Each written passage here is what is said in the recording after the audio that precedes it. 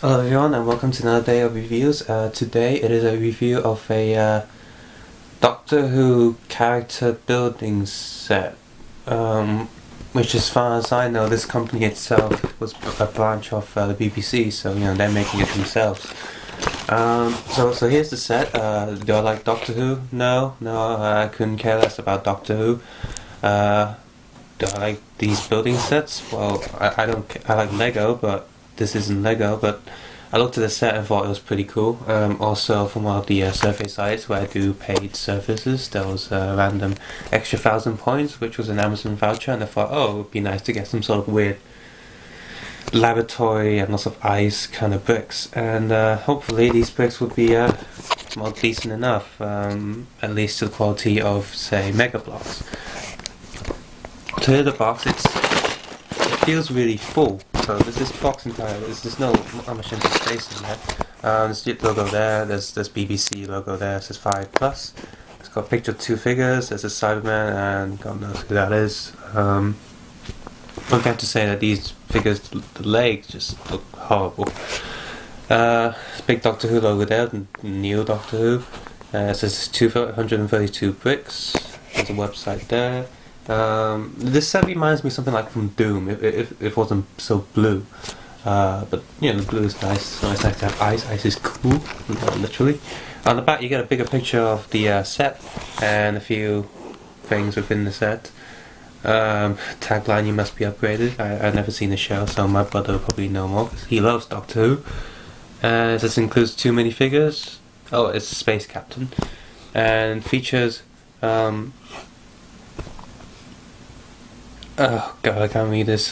Chips, cyber conversion machine arms, movable conversion belt with restraining arms. Okay, fair enough. Out of all things considered, this is something quite dark for Doctor Who, I believe. On the top, you get another picture of the minifigure, the same sort of 2 circles and a logo.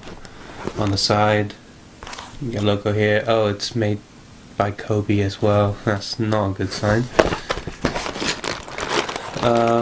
On the bottom you get all the warnings.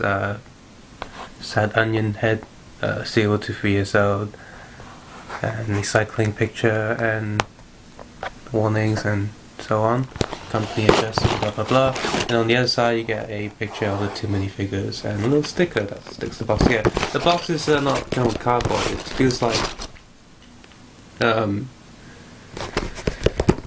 thick cardboard that you get from parcels and boxes, like this. This is that's 2 layers kind of box. So I got this from Amazon for 1,500 points from one of these survey sites. I do it. So if I didn't have that voucher, I wouldn't buy this. So I'll open it up and see what's inside.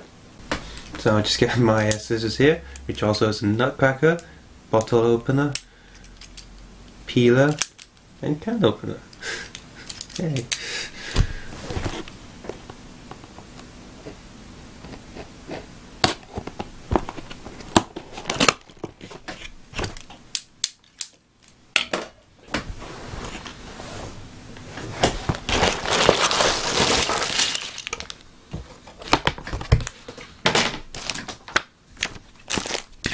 So you see the box is indeed quite full, and first feel of the plastic, it doesn't feel brittle. It feels quite good. There are some molding lines I can notice already, but it's always nice to have big sort of pieces of base plate, because you know they're really expensive from Lego, and everything is individually bagged just like all the other good building sets. Just like Lego, you got different plastic bags. This is more like one of the McDonald's plastic bags.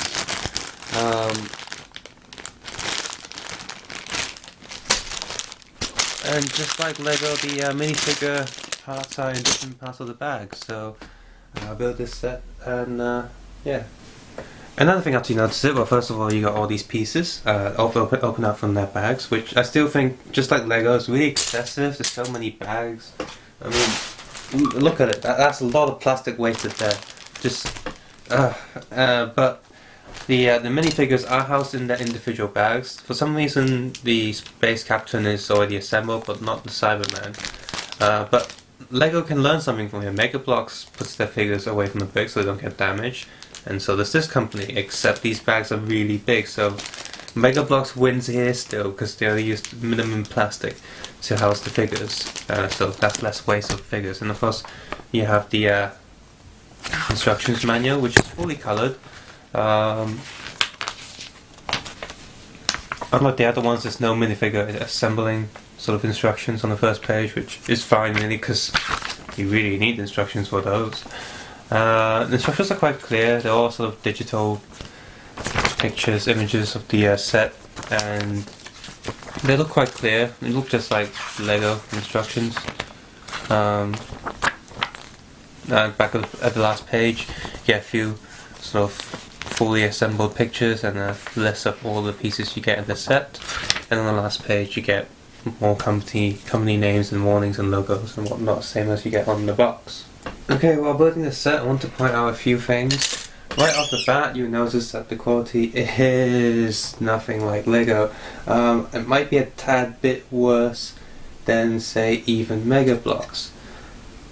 Why? Well, okay, it's on a flat. I'll put the manual back. But it's on a flat surface. But look at it. The pieces are already warped beyond measure. I haven't even finished building this thing, but just the platform. This is on page 1, and it's already come up way up. So, yeah, if you think about quality of these things, the pieces do stick together really nicely so far. Two pieces were a bit tough to sort of push in, but feel a bit squidgy.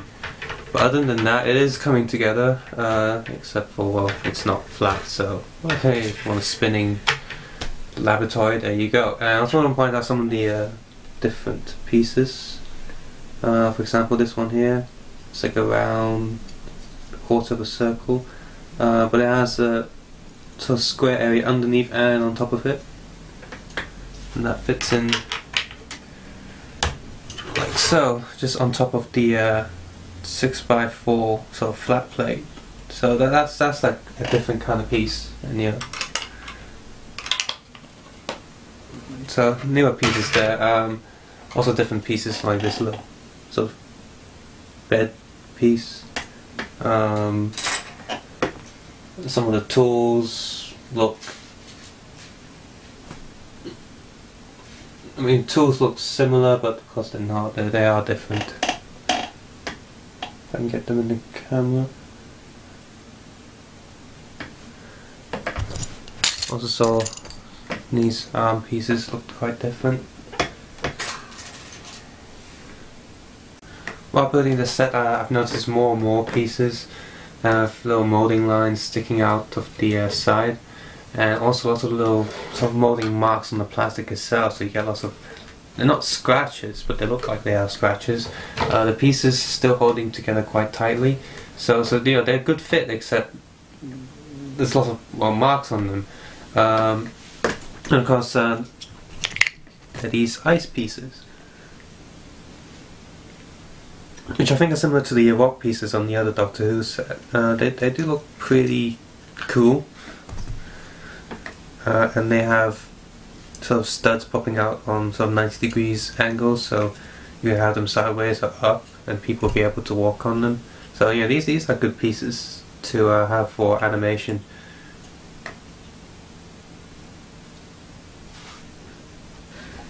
So that's the set built.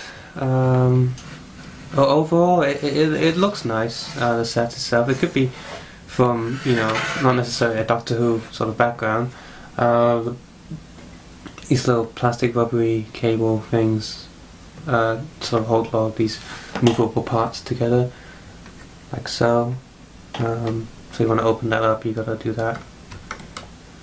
I noticed that these two pieces are quite flimsy and can snap off quite easily, so that's not too good. Plus this one has one of those rubbery cables there which push this slightly out of the alignment, so it's not straight on the top. This little elevator thing here, it doesn't really stay in place. Well, sometimes it does, but if you put too much on it, it won't, obviously. There's nothing holding it up. This crane thing works okay, and it'd be nice if this piece was clear because that's where the Cyberman sits and you can't see anything like that surely. So yeah, this set looks okay. It's quality wise, I'd say it's a bit lower than Mega Bloks, but it's just one step away from being crappy. So it's not crappy, it's just not as good. Just a close look at the minifigures.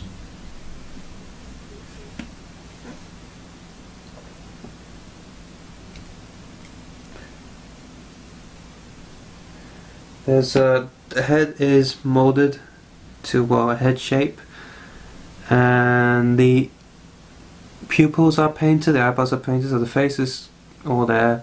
The torso is simple, but it gets the job done. It is what it is. The figure feels nicer than the actual set, so the quality of the figure is okay. The shoes are a different colour. The feet are what bugs me the most. I just don't like the way these feet look. This looks like they're also 60s or 60 hippies or 70s. Well, you know, they look like shaggy pants. The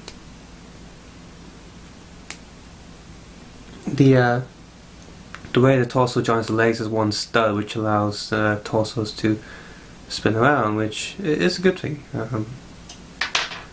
Is the Cyberman, his head's molded quite well. Everything's quite tight, no loose joints. So yeah, the figures are better than the actual set, which is good, I guess, because people probably collect these more than the actual sets. That's why you get all these Doctor Who sort of figure box sets.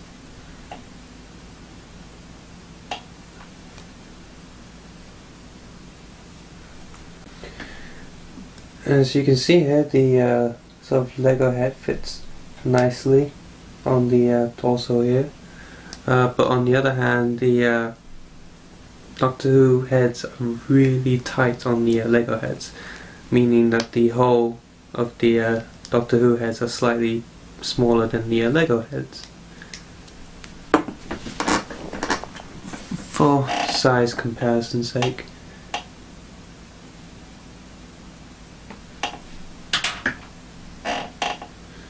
Standard sort of human being is slightly taller than Lego. These, they don't just make Doctor Who sets, they also make some sort of like army sets, which are going to be pretty similar, I imagine. So that's the Doctor Who set. Tell me what you think. Personally, would I recommend it? Yeah, some of the pieces look quite nice, sort of these size pieces. And the figures themselves, if you like Doctor Who, you definitely want to collect them. But if you don't care for Doctor Who and you're just a casual brick collector, I'd say no. If you're looking for a set to film some sort of weird experiments, I'd say go ahead. Check out my Facebook website, shopping site, and have a nice day. Take care.